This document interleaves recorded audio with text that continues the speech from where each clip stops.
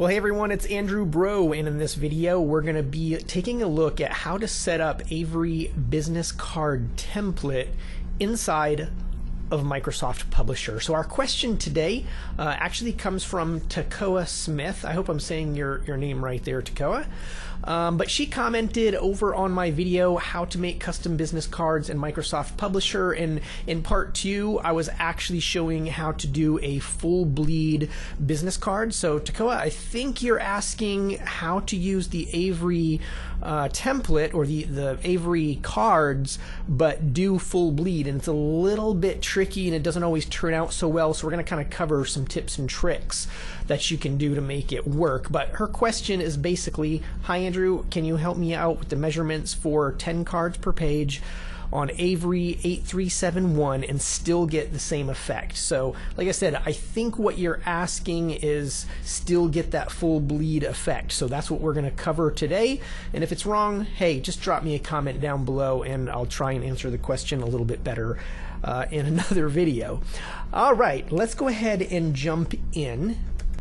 So these are the business cards that you were talking about. Here we go, Avery 8371. They are 10 up per page. Go ahead and click here and we can see their sample design is not full bleed. And also if you take a look at it, you'll notice that the kind of color swatch is actually closer to one edge than it is to the other, and that is not a design mistake. We'll actually cover why that happened and also why full bleed doesn't quite work on Avery kind of pre-punched cards. But as you can see, it's 10 cards per page. They're all kind of bumped right up against each other.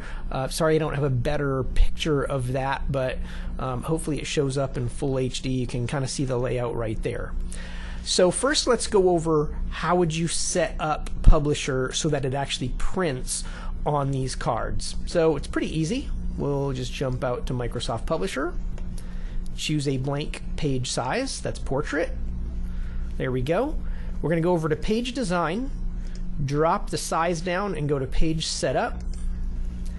And now we're going to go ahead and punch in the width and height of the individual business card, which is 3.5 wide by 2 tall.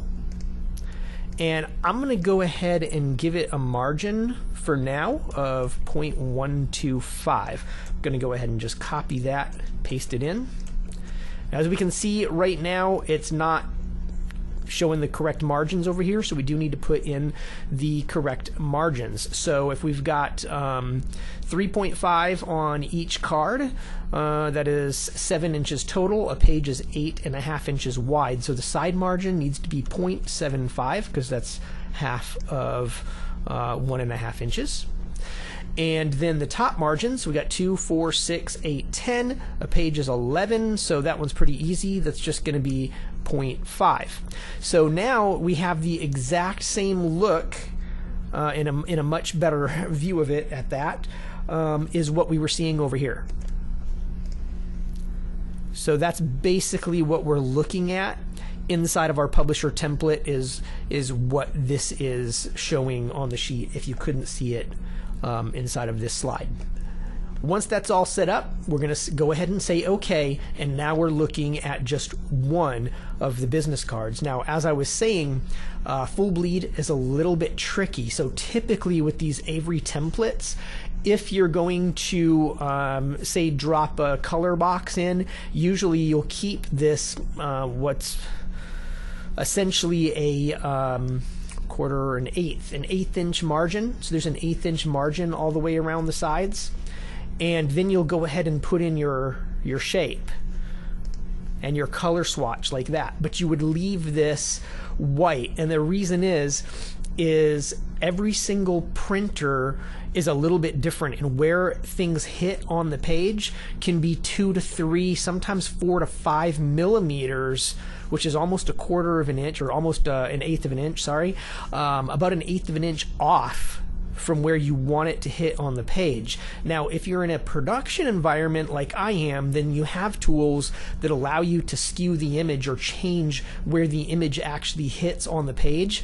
But on your home printer, not so much. The tools are just not there to be able to change where the image is hitting. So what will happen is when you go to print, typically it'll look something like this. Your card will look something like that when it comes out.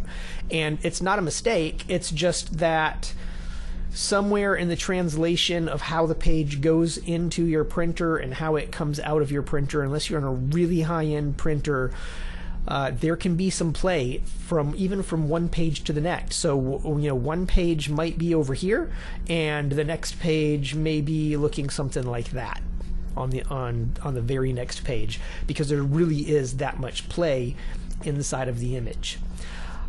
So that is kind of what I would highly recommend, is not doing full bleed. If you're going to use the Avery template, instead use that video that I did before and actually just print on cardstock, and then use your cut lines to trim it out using a rotary cutter or something like that. But if you're stuck and you have to use the Avery business card, pre-punched business card pages, there was two things I would say about that. First, make sure that you are putting it in a bypass tray for your printer. Do not put it in the normal tray that takes regular paper and kind of flips it and then prints on it. You want to print it on a printer that has like a little back door on it, and you can put the back door down, put a piece of cardstock in, and it passes it straight through. And that's very important, because the pre-punched pages, if you send them through a printer that kind of tips it or curls it, and before it goes through, when it makes that turn, it will punch all of those cards out on you and make a mess out of your printer, and it may completely destroy your printer if you do that. So make sure that you are using a pass-through tray or a bypass tray that keeps the page flat while it goes through your printer. So that's thing number one. If you did kind of want to get a full bleed design though, and just kind of do your best to see how it lands on the page, there's two ways that you can do it. One, you could do the entire setup just like I did right here. Go ahead and go up to page design, margins, and we'll just completely get rid of them. And what you can do is you can go ahead and keep, so long as it's a solid color, this is only work if it's a solid color, you can go ahead and pull it off the end of the page. So that way you can design some things up in here. You can design in reverse down here if you wanted to, but as you can see, the color runs right to the edge of the card. And then when we go to print it, so here, let's go into the print preview, we'll see that the color swatch is like going all the way across. Now, because like I was saying, the Avery template, it can move a few millimeters on either side, you will get a full bleed look. But some of the cards on the outsides here are going to have a little bit of a white space in there just because of how that moves around. So it's really I mean, I wouldn't say the best way, but the only way that you're going to be able to use this setup in order to do that. Another way that you could do it is a lot more complicated, but what you would basically want to do is go into a brand new design or brand new page, and then you're going to use guides, and I would pull a guide out to the center of the page. So here we are at 4 1/4, and the 1/2 inch at the top is fine, 1/2 inch at the bottom is fine, but we need these margins here to each come in 1/4 of an inch. So I would go over to the page design tab, margins, I would say custom, and on the left I would change that to 0.75, and then on the right I'm going to change that to 0.75, say okay. And now what we're going to do is we're going to go down the page and drop in some guides every 2 inches, really every 2.5 inches, because we have an extra 1/2 inch up here. So we don't just want to go 2, 4, 6, and 8. We want to actually go to 2.5.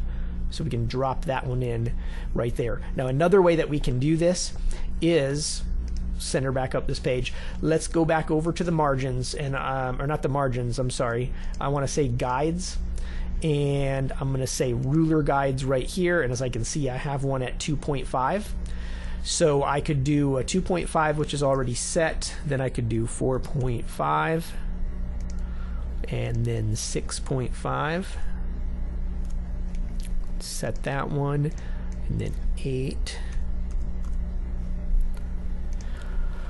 And then the 10.5 is this line down here, so I don't need to do anything. Go ahead and say OK, and it's actually already dropped in all of the lines for us. Now the plus to doing it this way is that now I know that each one of these is going to be a card, and it does mean that I have to spend a little more time designing, because every single element that I place inside of this card, I then have to copy and paste it into every single one of these spaces. But let me show you something really cool that you can do with it if you want to take the time to set this up. And that is, instead of, say, creating your design element just for a single card like this, you can now go ahead and drag it off of the card design like this, and we'll go ahead and go back over to, let's see, we're underneath it, shape effects, we'll say no outline, there we go. And then what I can go ahead and do is I can just hold down Control Shift, and I can go ahead and copy this. And I'm just kind of eyeballing these, so they're not going to be perfect right now. But what I want to show you is, there we go. So let's say that was going to be your color swatch on the page going all the way off the card. Now you could go ahead and we'll just pretend that this right here is, we'll say an image, maybe your profile image or something like that. So let's go ahead and turn that, we'll just go ahead and turn it orange for fun, and we'll leave a little space around it. Now, because we're designing this, and then we're just copying and pasting it into each card, like so. And I would do that to every single one of the cards, and then I would go ahead and punch in my information. But if you do it one print, if you print on one of them, and you notice that all of these elements are maybe printing a little too far this way, well, then you can just go into the design, and even though you have a guide there, when it actually printed on the page, it printed a little bit further over. Whoops. All you would have to do is come to this page and select everything on it, and then using the arrow keys, you just bump it in the direction it needs to go. So maybe it actually needs to go something like that in order to hit in the correct position. You know, if this was the correct position right here, you could just bump it left, right, up, down, and then do another test print and see how close it is on your page. So that's kind of a way to cheat the system and actually get that full bleed look. The only time that this doesn't work is, let's say you wanted to have your profile image go all the way to the edge of the card, right? So let's take a look at this one. And let's say you wanted your profile image all the way in the corner, and I never recommend doing that, but let's say for some reason that's what you wanted to do. Okay, let's go over to the Home tab. We'll pretend that this right here is your profile image, and let's just go ahead and we'll have it come off the edge of the card. We'll do shape fill of orange, so we know that that's the profile. So notice we've got, kind of that box going around it, and if we go into print preview, it's being cut off. So it looks like it's going to print properly, but it's very, very difficult to get it to hit right on the edge of the card. So what will happen is this card over here will have a little piece of your profile picture on the end of it. Or you have an element on this card that's showing up just slightly on the edge of the other card over here. You can control that a little bit better when you do this layout where it's a full page and you're designing on that full page.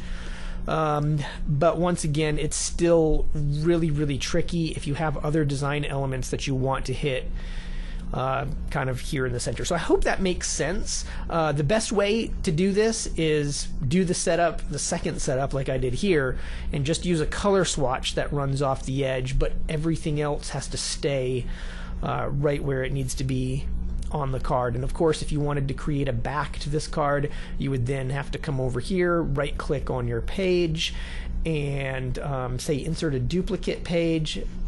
So now everything on there is the same. Go ahead and delete everything off except for your margin lines. And now you can go ahead and drop your design elements and things in there so that you now have a back as well.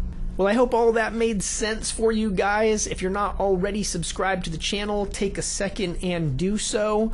Also, go ahead and post your comments and questions about this down below. I will answer it in a future video, or if I can, just post a reply to any of your comments and questions within the next couple of days. Also, if you love food and family type stuff, you can jump over and look me up on Instagram. Also, you can check out my Facebook page over Andrew Breault YouTuber on Facebook. Also, you can connect with me on these other social media channels, or jump on out and check out my website at andrewbreault.com. All right, I will see you guys next time. Take care. Bye-bye.